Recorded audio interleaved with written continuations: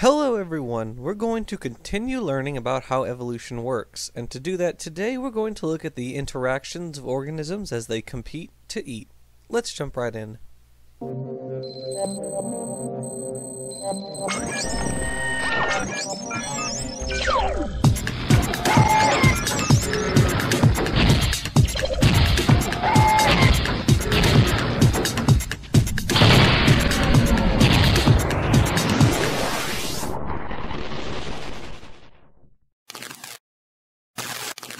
Everyone was introduced to the concept of a food web in school. We're taught that there are producers and consumers. The producers are autotrophic organisms, such as plants, meaning they make their own food.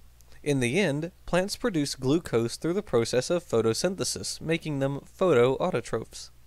Not all autotrophs use photosynthesis, though. Some are chemoautotrophs, such as some bacteria and archaea, meaning they utilize hydrogen sulfide, sulfur, ferrous iron, hydrogen, and ammonia. Anyway, primary producers are autotrophs, and they are consumed by herbivorous primary consumers. The herbivores are then consumed by carnivores, whether primary, secondary, tertiary, etc. Now, all the different organisms in the food web have adaptations dependent on their place in it. Carnivores often have weaponry evolved for capturing prey, including claws, sharp teeth, venom, and sometimes even complex hunting strategies, both individual and cooperative. Teeth specifically can tell us a whole lot about an organism, and in mammalogy, these are possibly the most important anatomical structures. At LSU, I interned at the Museum of Zoology in the Department of Mammalogy, and the professor I worked for discovered a species of shrew rat he named Posidontomys vermidax, meaning few-toothed shrew rat and earthworm eater. This shrew rat evolved away its molars because it specialized entirely on a diet of earthworms. That is, the only teeth it has are incisors. How strange is that? In response to the carnivores, many herbivores have also evolved their own defenses. For example, many herbivores have evolved tail weaponry. Sauropods had long, whip-like tails, ankylosaurs and glyptodonts had massive clubs, stegosaurs had spiky thagomizers, and even miolanid turtles had tough osteoderms.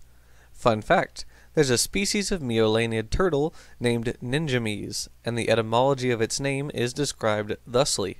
Quote, ninja, in allusion to that totally rad, fearsome, foursome, epitomizing shelled success. Emmys, turtle. Yes, it's named for the Teenage Mutant Ninja Turtles. Never let it be said that scientists don't have a sense of humor. Other herbivores have long legs that allow them to run quickly, such as horses and gazelles. In response, some predators have similarly developed mechanisms for running at high speeds, such as the cheetah. In North America, there was a species of cougar called Myricynonyx that independently evolved to look cheetah-like, and it hunted pronghorns. Pronghorns are so fast because they had to compete for survival with Myricynonyx. However, even though Myricynonyx went extinct a few thousand years ago, pronghorns still have their speed as a leftover of those earlier days, making them evolutionary anachronisms. Now, predators that hunt prey have to be able to catch prey. Otherwise, obviously, the predators die. Prey that can evade predators better than those who can't are more likely to survive. That makes sense. Predators then are likely to develop mechanisms by which to get around the prey's defenses. Then the prey is likely to adapt to continue to avoid the predators, and round the cycle goes. This is called an evolutionary arms race. It occurs between murex snails and crabs, Arctidae moths and bats, rough-skinned newts and garter snakes, and many, many other organisms. For the first, crabs have evolved strong claws to cope with the snail's thick shell and spines. For the second, the Arctidae moths are sensitive to the ultrasonic frequencies emitted by bats, so Barbastella bats use frequencies with very low amplitudes to catch the moths. For the third, the garter snakes have repeatedly developed mutations to eat the rough-skinned newts without being harmed by their poison.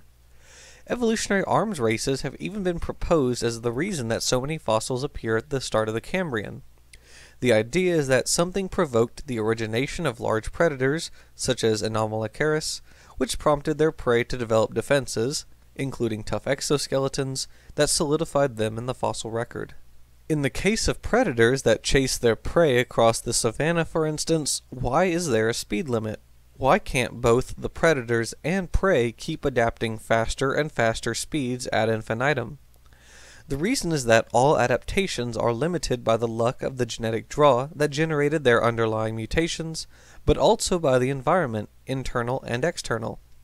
That's why, for example, many animals get smaller on islands, as we saw in paleogeography. Similarly, producers also often compete with herbivores. Acacia trees, say, have large spikes to keep giraffes at bay, while the North American honey locust tree's spikes deterred the browsing mastodon. And what about parasites? Well, they go through arms races with their hosts in precisely the same way that herbivores and carnivores compete. For example, cuckoos are known as brood parasites because they lay their eggs in the nests of other birds, leaving those birds to tend for the cuckoo's hatchlings. Some birds that are parasitized by cuckoos have evolved defenses against them.